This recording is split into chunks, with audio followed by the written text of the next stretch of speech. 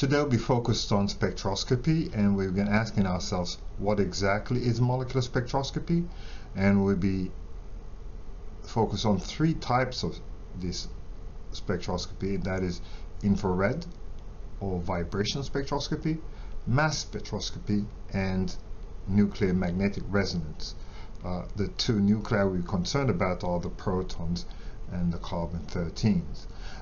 You can see here, for example, we have a molecule pi star, so it's a pi system, and you can imagine there's an energy difference here, and that energy difference equals to delta E equals to h nu, where h is Planck's constant and nu is the frequency of light.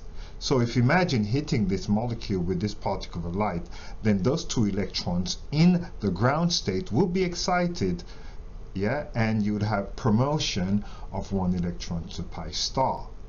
This promotion realizes absorption of that h nu. So we got to associate this particle of light, with also the wavelength related to that light because of Einstein's wave-particle duality. There's not a lot that we can do with that light except we can reflect it, absorb it, or emit it of some sort, So it's all to do with some type of absorption, alright? And the absorption of said molecule, will tell us what the content of that molecule is. So you can see here, associated with that wave is of course the wavelength, and of course associated with that same species, that light, is the frequency, as we stated before, and Planck's constant, of course, 6.63 times 10 to the minus 34 seconds. There is a direct proportionality between energy and frequency, and there's an inverse proportionality with wavelength.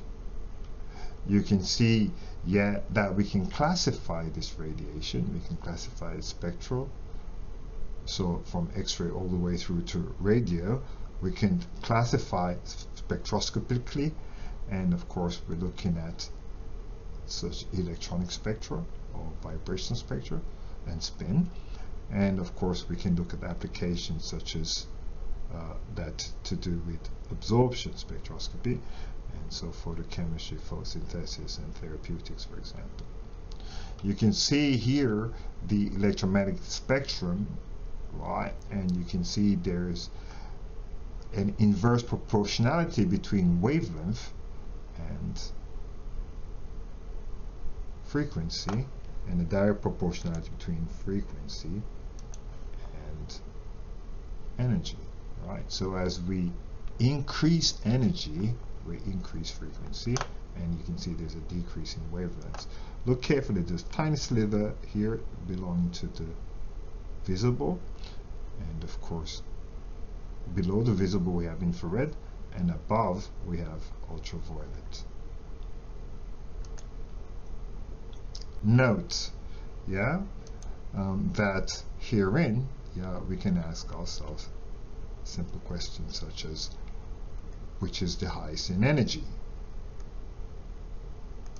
That's quite simple to figure out. What I would have asked in an exam would be to rank these energies. And so here we can look at the regions and look at the energy transitions involved, and you can see the ones that we're concerned with. Ultraviolet will be electronic, infrared is vibrational, and of course radio is nuclear and electronic spin. Where is mass spec? The reason why mass spec is absent from here because that's not a true spectroscopic technique, and we'll be looking at that later.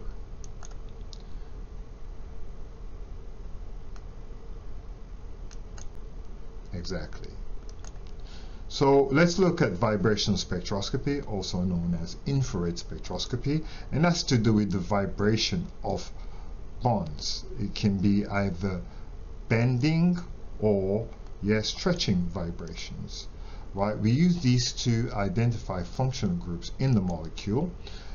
We can either do this qualitatively, do spectral matching, or we can do quantitative analysis, yeah, via absorption. That will give us, yeah, things like concentration, etc., etc. You can see this is an infrared spectrum. In the x-axis, you can see that we have a frequency scale called wave numbers, not exactly linear.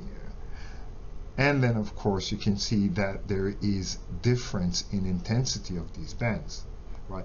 In the y-axis, we have transmittance. Transmittance, of course, is inversely proportional to absorption. So here we're increasing absorption. At the same time, we have strong absorption. We have low transmissions. Make sense? Right. The shape is also important because you can see this is very broad and strong. So the intensity is strong. The shape is broad. Here we have it's medium and it's sharp. Yeah, it's weak here and sharp. Yeah, it's fairly weak here and sharp. Fairly weak but broad, and so on. These are the type of stretching that you have. You can see it can be symmetric or asymmetric, and you can also bend and in plane or out of plane. So these are the types of vibrations that you'll see in your spectrum. Fortunately for us, a lot of these energies that we absorb for these type of vibrations are equal, yeah, or in the same region, and so yeah, we do not have to elucidate too many lines. Why? We take a quantum mechanical approach to this work, and we look at the bond. Yeah, we can look at a typical diatomic molecule, yeah, as a spring, yeah, connecting the two nuclei. So we can therefore use Hooke's law. Realize that with a spring you're compressing and stretching with a force constant, and of course there's a difference in the distance, yeah, every time you stretch and compress. And of course we're looking at the two different masses, M1 and M2. This is the equation associated with an harmonic species, because remind yourself, right, that the simple harmonic, yeah, is this curve, and the actual molecule is an harmonic. But we can use a simple harmonic to describe exactly what we're working with. Do not get too concerned about this, because if you notice carefully, right, there is this constant, which is just a couple of numbers. We can just get rid of that. We can ignore that. This here means a square root, so we can, yeah, easily get rid of that for the time being. And then once you sort of reduce it, you can see that the frequency is directly proportional to the force constant, i.e. the frequency is directly proportional to the strength of the bond. So as you increase bond strength, then of course you will increase the frequency. You can also see that frequency is inversely proportional to the reduced mass. And the reduced mass looks a bit complex, but it's not, because think about it for a second. The reduced mass is really the product of the two masses divided by the sum of the two masses. I want you to compare carbon hydrogen to carbon deuterium, which deuterium is chemically equivalent to hydrogen. This is of course mass 12. Let's get rid of that. This is very naughty.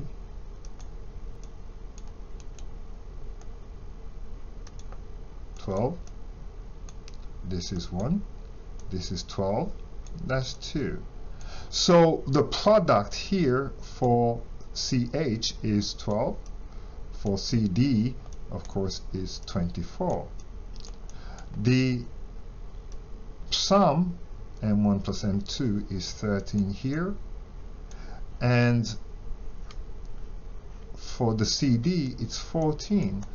You can see that the denominators are not much difference.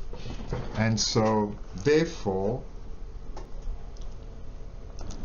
note therefore that we can easily state that the frequency is inversely proportional to the mass.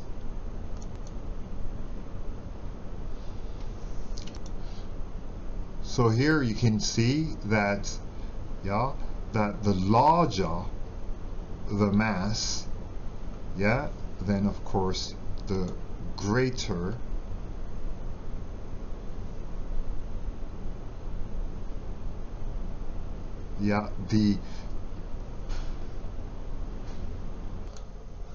so let me repeat that. Realize that the larger the mass, then of course the lower the frequency. You can see here where we have the higher, the larger the force constant, i.e. the bond strength, then of course the lower the frequency. So let me repeat that. The larger the bond strength, then the higher the frequency. Make sense? So herein we're looking at the 4 primary regions of the infrared spectra, and I want you to focus on the OH and HCH. So these are the atoms attached to the hydrogen, and then of course the triple bonded region, which is in the 2000 region, and the double bonded region, which centered around 1700.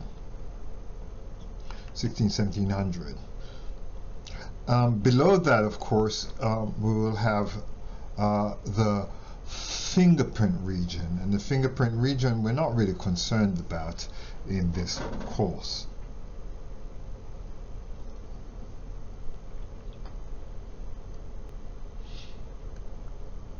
You can see here a summary of some hydrocarbons. Here we're looking at the alkenes and alkynes, and what you need to do here is draw a line, yeah, at 3000 and see exactly what's to the left of it. You can see here the alkenes, the vinylic CH will appear as a splinter, and then of course the alkalinic species will appear standalone. Of course there is a difference because of the bond strength. Think about exactly what increases the strength of the alkyne CH.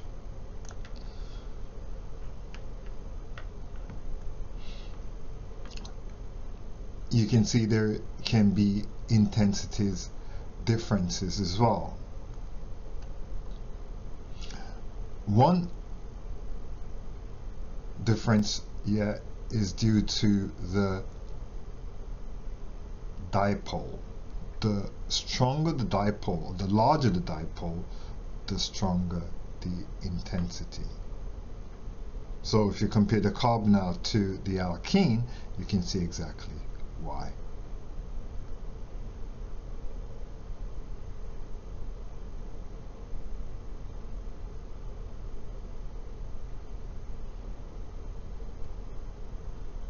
So herein you can see that looking here at a regular alkane, you can see the CH centered around 3000, just below 3000. There is here, you can see there is broadening of the bond compared to when you have hydrogen bonding, and of course if it's a molecule in the gas phase, then of course we'll also have sharper signals. And herein you can see, for example, the OH, yeah, which has hydrogen bonding, yeah, is quite broad, while the alkyne CH quite sharp.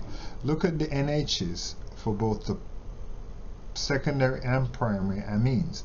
These are fairly broad but weaker because they're not that polar, and of course, yeah, you can see there's a difference between the secondary and the primary.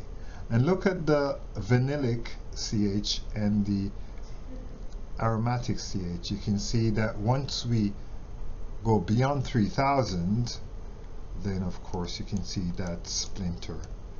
Yeah, it's due to this bonding here.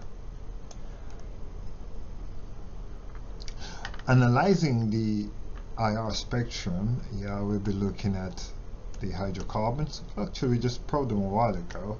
And then we can look at, say, for example, the alcohol, which has had hydrogen bonding. We look at the carbonyls, of course, so the aldehyde ketones and carboxylic acids. And of course, we'll look at this guy here, which is in the triple bonded region, and amines. So you can see, we just looked at the octane. All we can see here is that CH.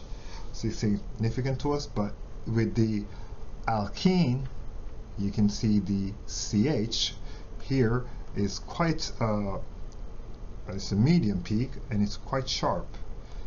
On the other hand, the CH of the species, so this was a C double bond C, I should say, but you can see that the CH itself, yeah, is just beyond the 3000, yeah, alright, as a splinter. For the alkyne, yeah, you can see there's two peaks. This is a terminal alkyne, by the way. For some reason, infrared can't see internal alkynes, but terminal alkyne, you can see that the C triple bond C is in the triple bonded region, 2000s, and of course the CH, of course, beyond, is way beyond the 3000. You see, it's 3000, so it's here around 3200.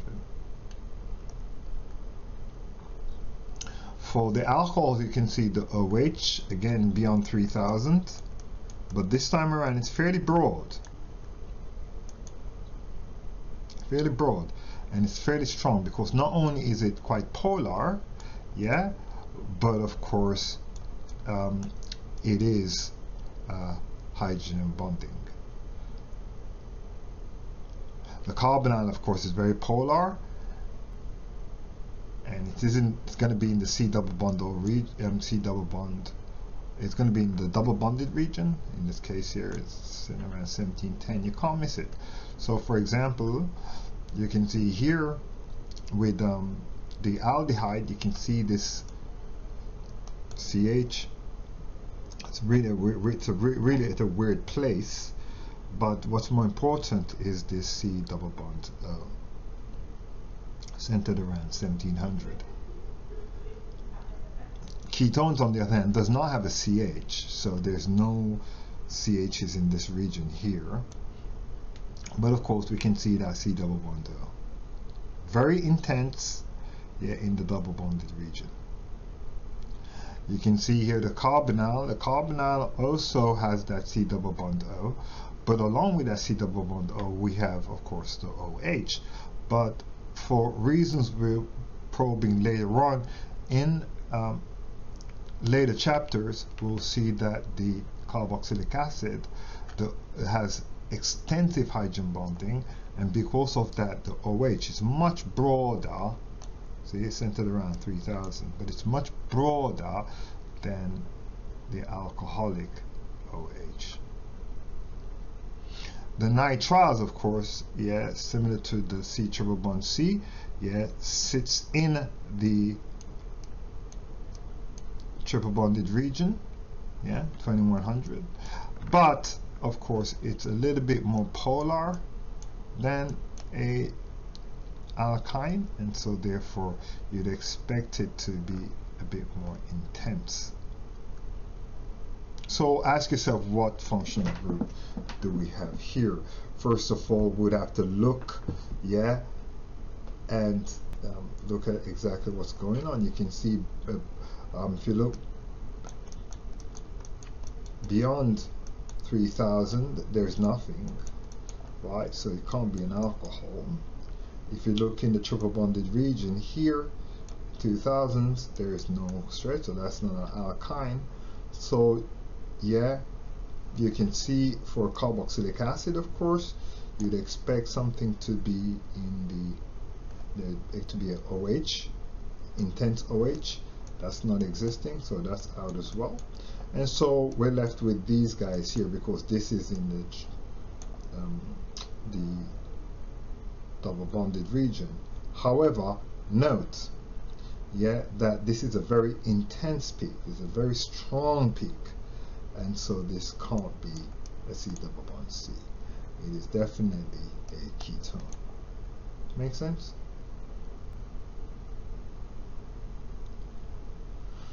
So always analyze the fingerprint region.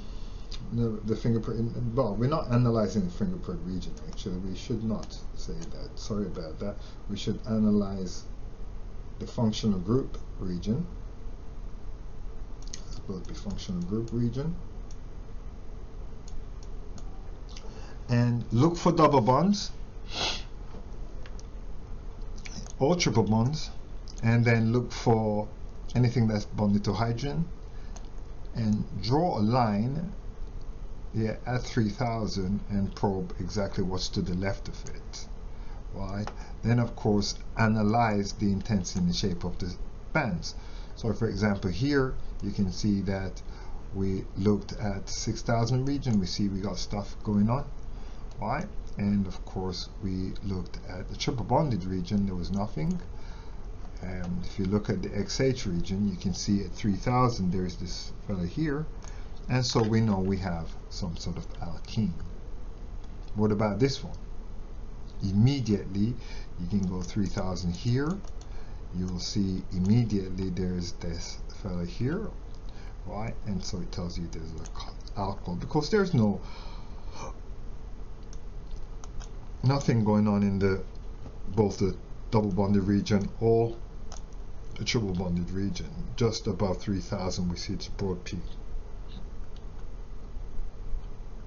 What about this one?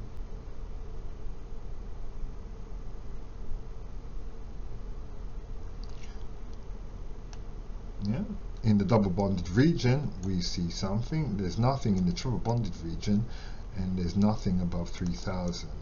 So what we're left with is either an alkene or a carbonyl, and you realize that this is very, very, very strong peak, so it has to be a carbonyl. So the only thing that we can think of right now is the pentanol. Note, we have a nitrogen, yeah, and here you can see in the triple bonded region we have some sort of stretch, so we immediately know we have a nitrile, so we can draw various species that's associated with this guy. All right.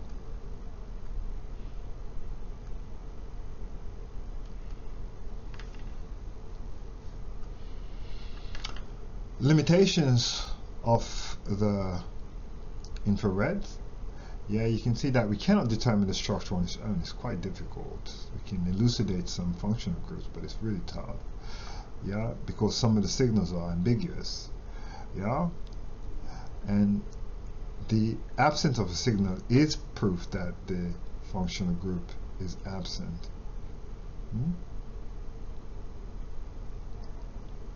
Alright, so what we need to do is we need to go to another technique, and this is mass spectrometry. Mass spec, the true sense of the word, is not a pure spectroscopy technique, yeah, because it's not like we're using light to interrogate matter. Here's what we do, right? And yeah, we can use this, by the way, to a number of uses. As you can see here, we can talk about these in class.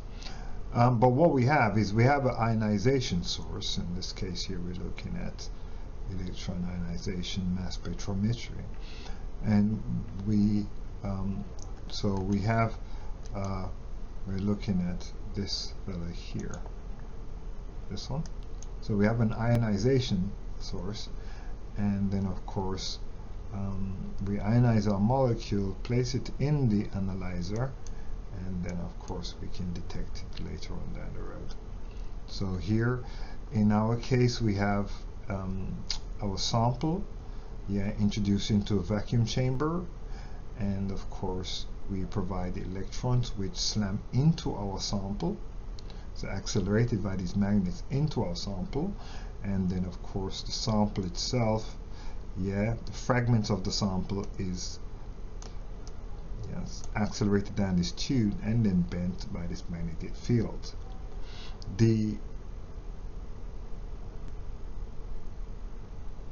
deflection, yeah, that occurs is determined by the mass over charge, and it's kind of hard to get a +2 charge in mass spec. Usually we get a +1 charge, so most of these peaks are due to the mass of those fragments.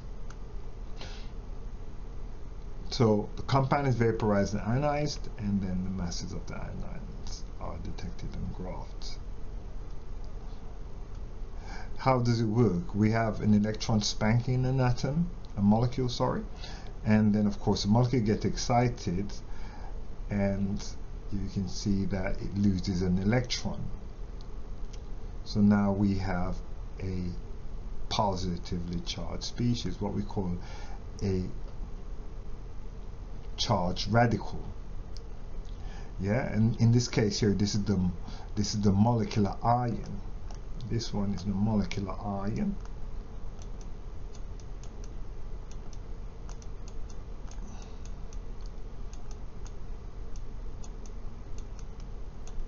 So in this case it's M plus, and you can see fragmentation starts to occur. In this case here we lost a radical and one atom, and we're left with this species. So this is an N-1 peak. You can see also here, right, we lost, yeah, this fragment. So this is an M, this species here is an M-15 peak, meaning the molecular mass minus 15 mass units.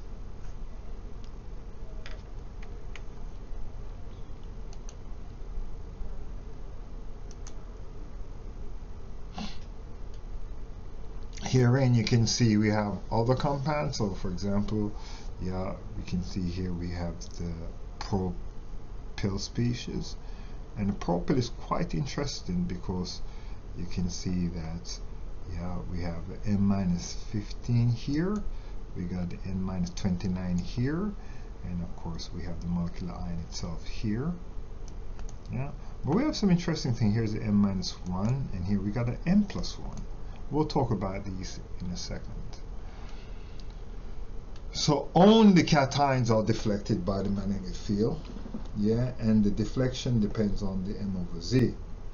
So herein, yeah, we have a molecule. This is benzene, and we can see that the highest peak is also the molecular peak at M/Z equals to 78.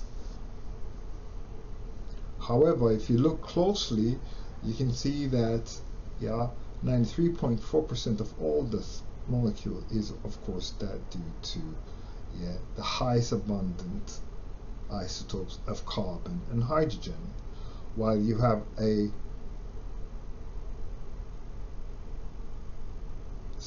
another species, 6.5% of the species is one that has carbon-13 present, and of course you can see 0.1 would have a deuterium. So you can imagine that 6.6% will be a M+1 peak. See, 6.6% of your sample would be M+1.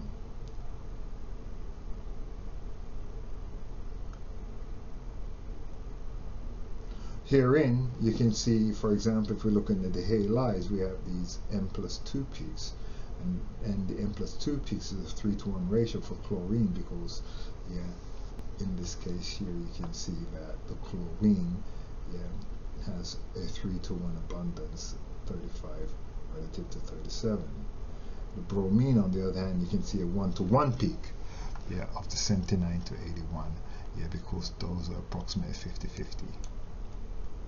You can see loss of the halide realizes, yeah, the 77 peak. So that fragmentation here. Same thing here. See? the loss of the 35 peak or the 37 peak realizes the M over Z equals to 77 mass units. Look at this one. This is the species that has a benzyl carbon. And the fragmentation takes place, and so you'd expect our fragment to be the benzyl cation, which is 91.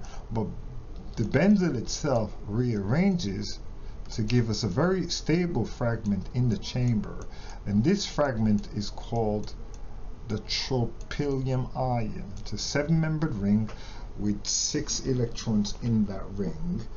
Yeah, all right. All the carbons are sp2 hybridized. This is an aromatic species, and we'll be looking at that later on. So this is your molecular ion here, 120, but note the base peak, i.e. the most abundant peak, 100% relative intensity, is at 91.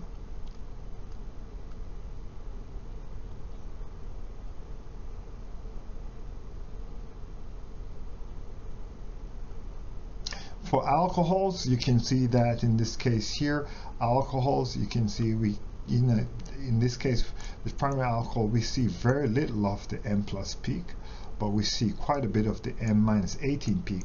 The M minus 18 peak, if you see that, you know immediately that you have an alcohol, because that means you lost water.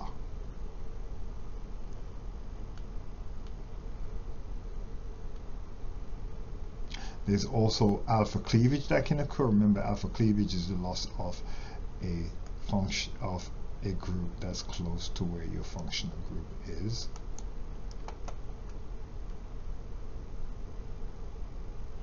So identifying these fragmentation patterns takes practice. Let's have a look. So for example, we look at the nitrogen rule. If your species has an odd number of nitrogen, then of course we'll have an odd number for our M over Z mass units. Alright, now in this class we'll be only looking at compounds with only one nitrogen, so we can always forget about those things.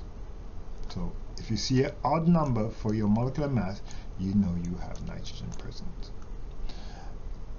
Yeah, we can use high resolution mass spec, and you can see in high resolution mass spec it's quite easy to deduce the difference between these two guys here, which have similar molecular weights, but if you probe closer with mass spec you can see the difference. Degrees of unsaturation is quite nice because it will tell you exactly how much degrees of unsaturation is present in your compound, so you can talk about rings, etc., etc. Yeah, we can do a few examples like this in class, but remind yourself, yeah, this is something that you did before. You find what your parent alkane was, yeah, remove what the hydrocarbon equivalent is, and then you'll have your hydrogen deficiency, and then your hydrogen deficiency divided by 2 will give you your degrees of unsaturation. Remind yourself that the halides all are equivalent to 1 hydrogen. Oxygen being present, you do not count, it's like 0 valent, and 0 hydrogen, and nitrogen is a -1.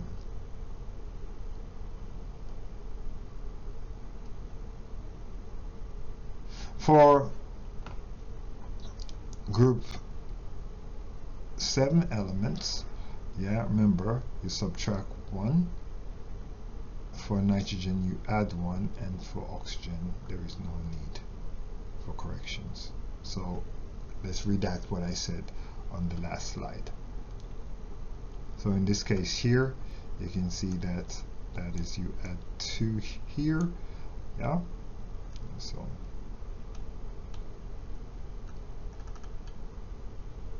could you calculate those for me, please?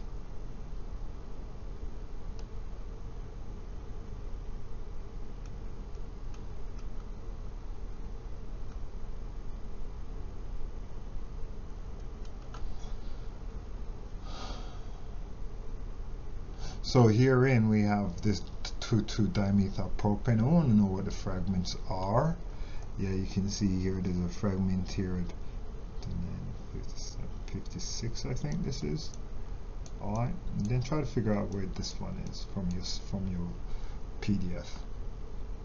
You can see that 57 peak is due to the third butyl. Very, very stable carbon. You realize that. So this is the fragmentation right here. What about this one?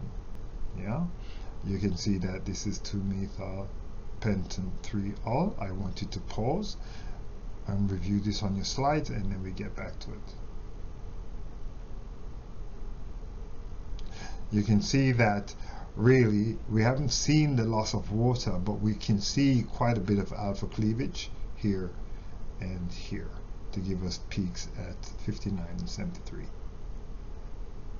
So remind yourself, nitrogen rule, higher resolution spectroscopy, and degrees of unseparation. What about this one? It's a very interesting species. But of course, you can do this by the molecular ion and then think about what appears here and here. That's important to you. So the next time we have a chat, we'll be talking about NMR spectroscopy.